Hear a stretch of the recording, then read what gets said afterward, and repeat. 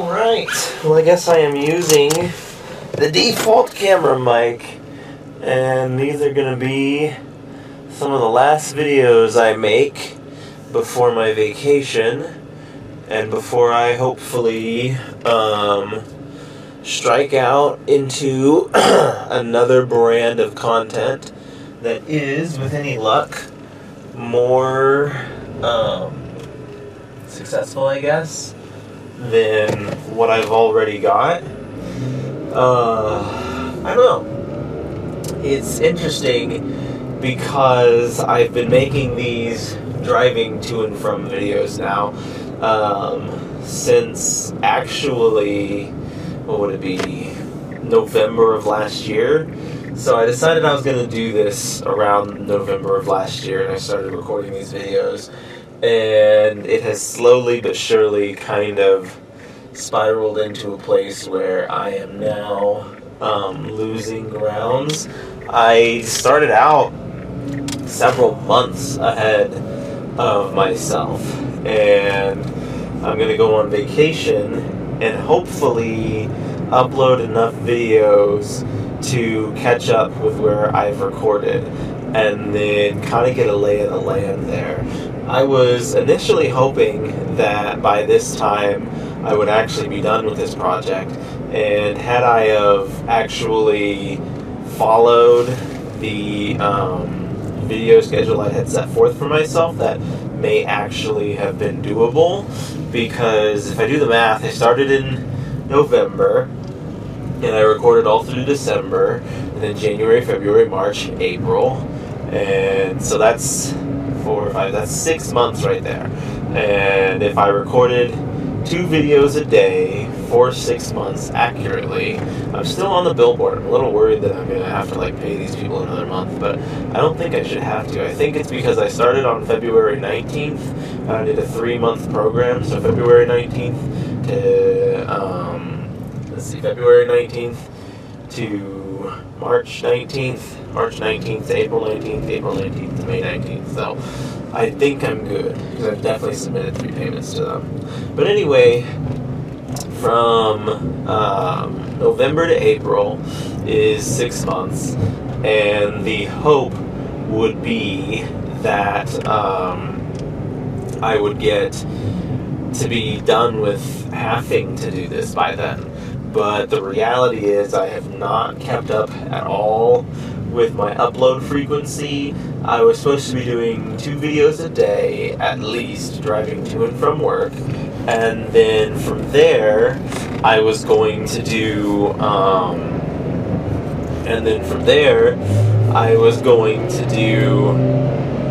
two videos at least on the weekend, too. I was supposed to do a lot more on the weekend than I have been doing, and I just haven't done anything on the weekends.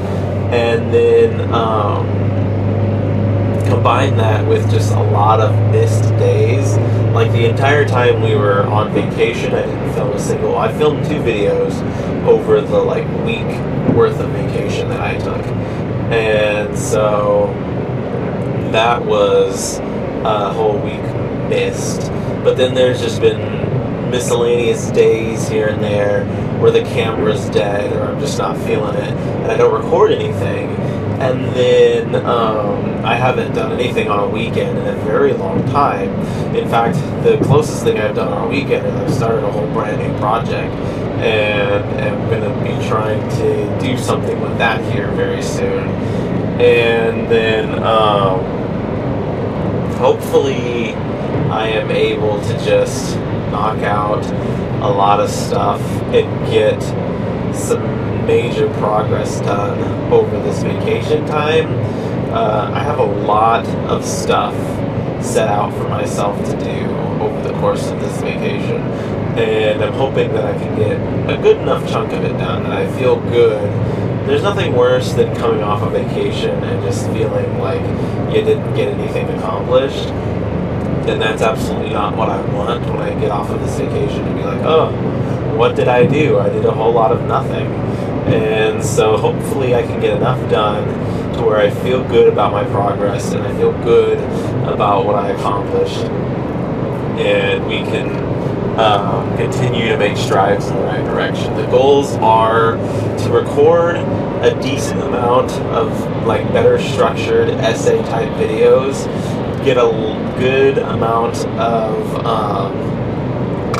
am I looking for, like stock footage to use, and put together these new kind of videos for my other channel that I'm about to start, and really start to try and get some better structure going. I have ideas, thoughts, and theories about what I can do on Instagram as well, and those are all well and good, except Instagram I feel like is dead to me at this point. I upload something and it just goes into a field of nothing and no one notices it, and I'm just kind of stuck. And so hopefully, with any luck, I will be able to get out of that rut and start moving towards something better. I don't know if I'm going to abandon my stance on Instagram or not. It's unfortunate because I've had a pretty good run from the summer of 22 up until now, so almost a 2-year run on there. And so to just give up on it feels like a crime when I've been at it for 2 years. But like, when you've been at it for 2 years and you upload a video and it gets 30 views, that's a pretty like lame feeling. Like, there's no good way to feel about that. And so now I'm stuck here trying to figure out, what am I gonna do? Like, am I going to just say to heck with it and not do anything? Am I going to continue to waste my time throwing stuff into the void? Because that's what I feel like I'm doing at this point, is just wasting my time. Or am I going to maybe find some other inspiration on there? I don't know.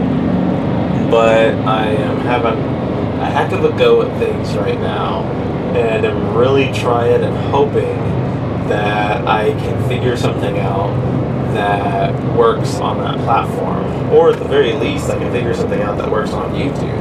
I think YouTube is by far the preferred platform. I was talking to a friend of mine the other day, just in general, about social medias. I am not a huge social media fan. I especially don't like the post generated social medias where like they're driven by people posting like text heavy things or anything like that.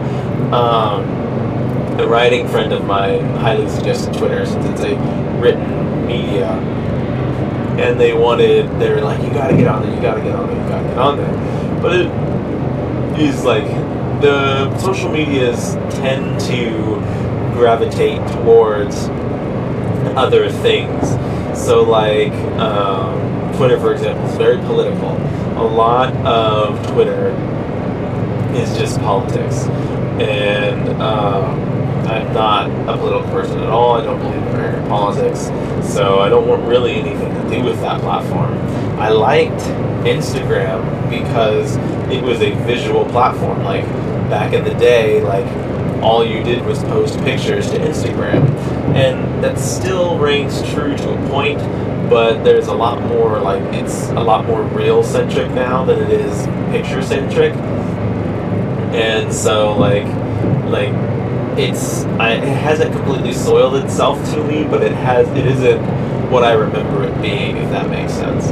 And then there's, of course, the classic good old Facebook, which is kind of the combination of both. You get pictures, you get posts, you can do whatever you want with it. And I'll probably never delete Facebook, just because, like, Facebook is Facebook at this point. It's like having Google, I guess. But I also don't use it very often. Like, it is very seldom that I decide to post something on there, and versus on Instagram, where I'm posting more regularly to try and gain some sort of following or some sort of bigger understanding. But when I was talking to this friend, I was basically telling him I'm not a big fan of social media. Like, I especially don't like the post-driven social media. I was supposed to get money from the bank, and I completely forgot. And I should hit up an ATM before getting into work today. And I don't know where the nearest one is. I know where several of them are, but not the nearest one. There's one right on my way out of town from home. I wish I wouldn't have forgotten to do that. So now I'm going to have to go out of my way to go get it. But at any rate, don't let me forget to get money from the bank, you guys. But yeah, so being not a big fan of the social media game makes it hard to market yourself on social media. But at the same time, like, I feel like it's hard to succeed in this day and age without it.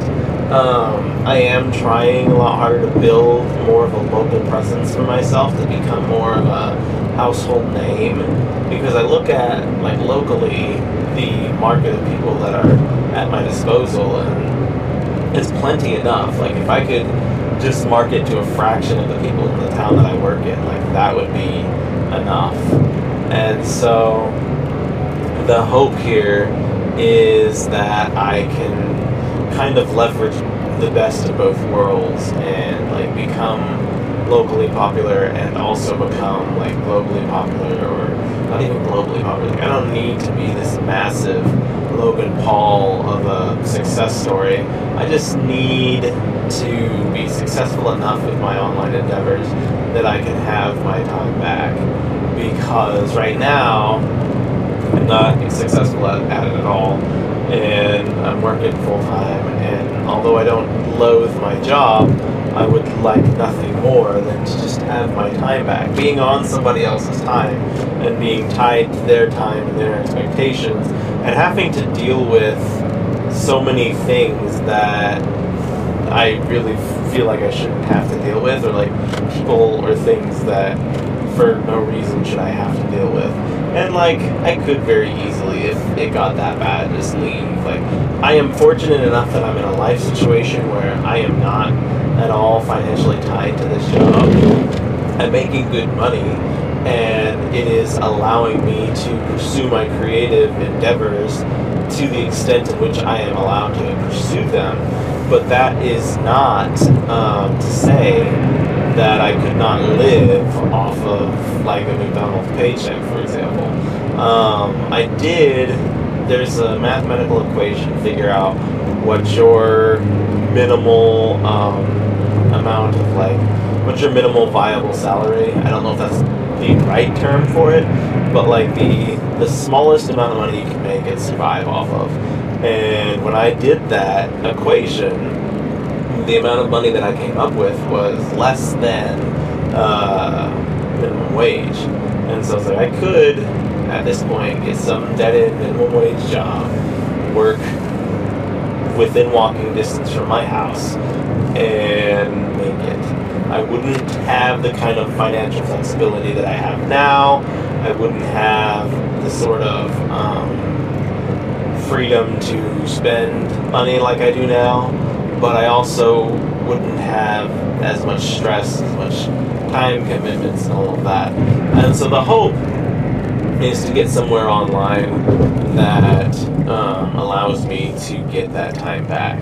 The reality is I probably will not be leaving my job anytime soon. I would have to make, like, an incredible amount of money doing online stuff for me to seriously consider stepping away from the day job, because, like, there's something to be said about, like, if I can balance both for a little while, if I can do my day job and balance a YouTube existence or an online content creator existence, whatever you want to call it, then why not do that for as long as humanly possible so that I can reap the rewards of both. And I've watched so many business-related videos and how to succeed and all these things, and someone once said not to quit your day job until it is affecting your ability to do your other job. And so, like, if I were getting to the point where I was making a similar amount of money at my day job than I am here or if I were making a similar amount of money on these online adventures as I am at my day job, then you keep the two going until one is interfering with the other. And so, like, if my commitments at work are getting in my way of my commitments online, and obviously online's the preferred product, that's when you start thinking about, okay, is it time to call it a day, so to speak. And so I don't know at this point in time what any of that is or says or is going to be, but I just hope that at some point in time I am able to get where I need to be from it. And it would feel great to be able to do that. And I hope that at some point in time I do. I feel like another thing, I'm getting closer and closer to 30, and 30 feels old and past the point of being able to succeed, if that makes any sense. But I also feel like I see enough posts and stuff about people being successful past 30 that it's not that much of an ordeal for me.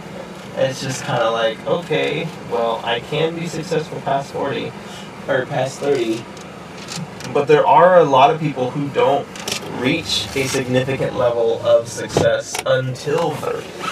And so, like, assuming, because a lot of these things take time and effort, and you have to put time and effort into these things. Assuming that I had been seriously pursuing these things since I was 20, then I would have a decade's worth of time and effort spent on this thing that I'm doing. And that's not the reality. Like, the longest streak I have right now is writing. I have published a book now every year for the past 4 years. I technically missed 23, but I published 2 books in 22, so I'm going to count that. But the reality of the situation is I now have 4 years under my belt in that regards. And I feel like I can confidently say that my writing has greatly improved in this time. Like, I put something out these days, and I'm like, that was a good, solid product. And I can't always say that with everything that I've done.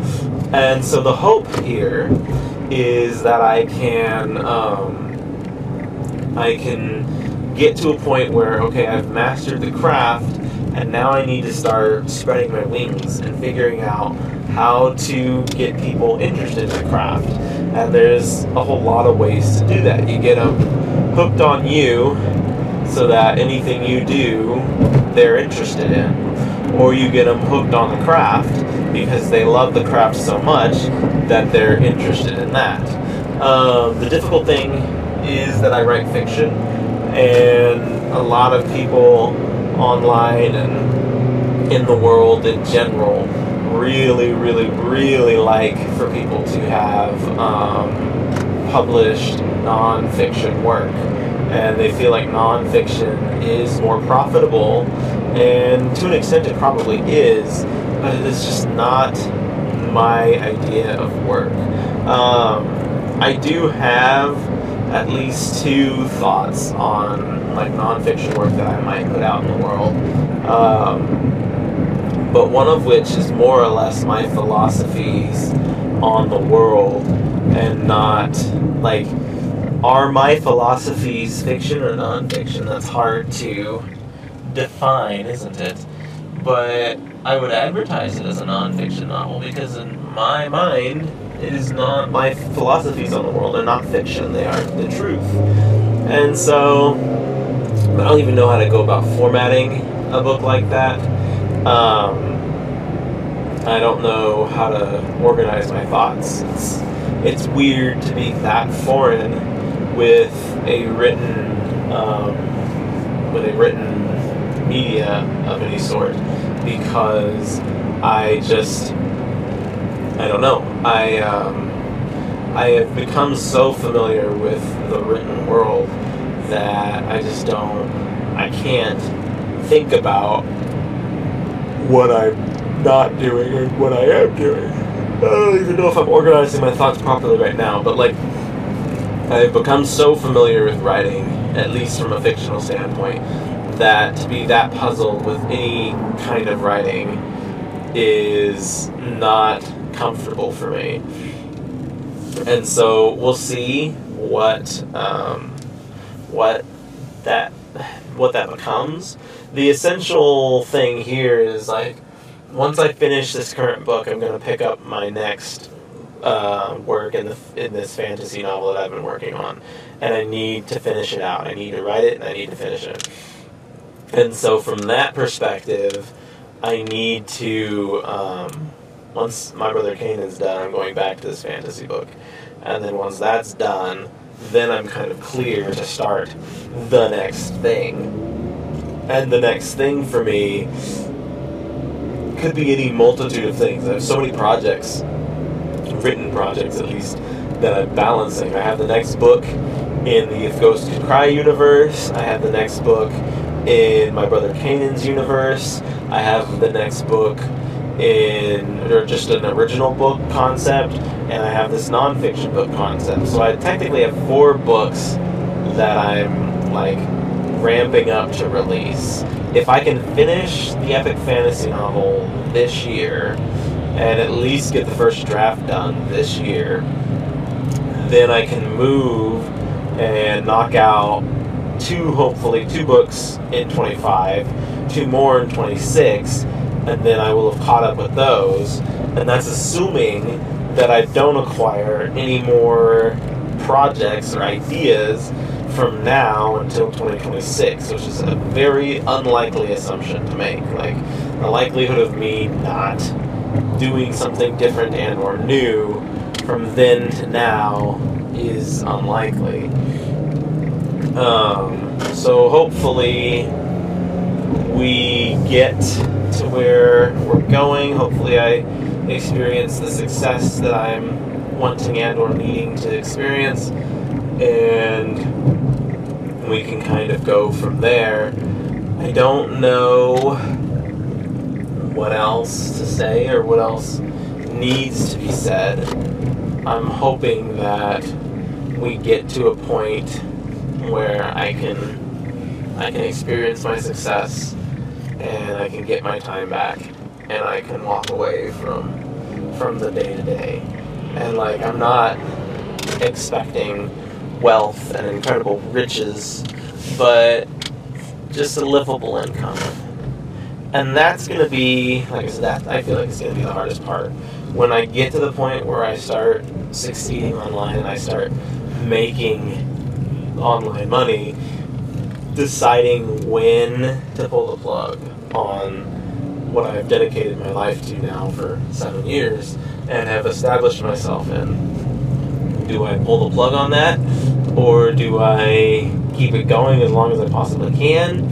I think the latter is definitely what I'm going to lean towards. I'm going to keep them both going as long as I possibly can. If I get to a point where I'm making decent money on YouTube and I'm still making my main job money, then yeah, I will probably balance the two as best I can for as long as I can, just because the power that I gain from that is immense.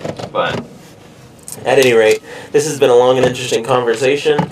This is video 1 of 2 of before me going on vacation, and I'm hoping my post-vacation videos will be substantially different than the ones that I have been making so far. So, thank you all for watching thus far, and I hope we can keep things interesting.